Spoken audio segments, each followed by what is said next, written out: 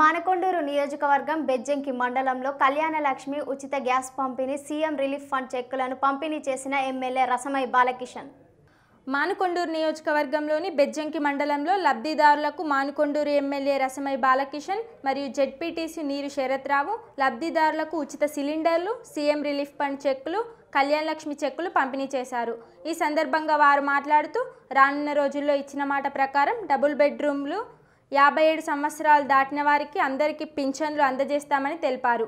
ఈ కార్యక్రమంలో MRO Haribabu, MPDO Srinivas, ఎంపీటీసీలు మరియు నూతన సర్పంచులు మరియు టీఆర్ఎస్ నాయకులు పాల్గొన్నారు.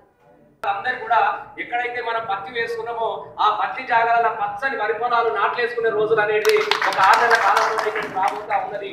ఇప్పటికే ప్రధానమైనటువంటి కాలువల నిర్మాణం కూడా పూర్తి చేసుకోవడం జరిగినది.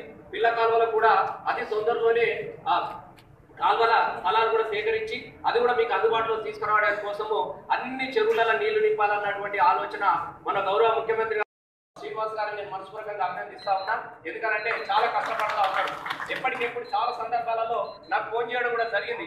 వాస్తవంగా 2000 సిలిండర్ ఉచితంగా ఇప్పించడం అనేది చాలా గొప్ప విషయము. వాస్తవంగా చాలా కష్టపడ్డాడు.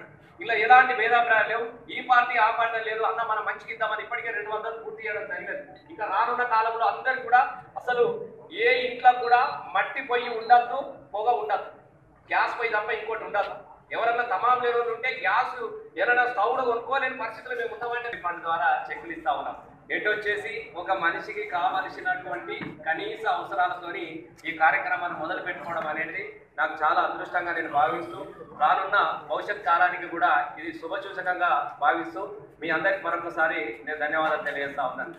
మొన్నటి వరకు సుమారుగా ఒక 6 నెలల కాలము బతుక వేసినట్టు అయిపోయింది. నాకు 3 నెలలేమో 4 నెలలేమో ఎలక్షన్లు అయిపోయినాయి. తర్వాత ఈ ఎలక్షన్లు అయిపోయి మీకు నాకు దూరం పెరిగినది. దూరం అంటే మనకేమో అప్పుడుగా కొత్తగా ఎన్నికైనటువంటి సర్పంచులు చాలా మంది ఉన్నారు. దయచేసి మీ మీద కూడా చాలా బాధ్యత ఉన్నది. గతంలో ఉన్నటువంటి సర్పంచులు కొంత నిర్మాణ దిశలో కొంత ముందుకు తీసుకుపోగలిగినాం. చాలా శ్రమ పడ్డారు.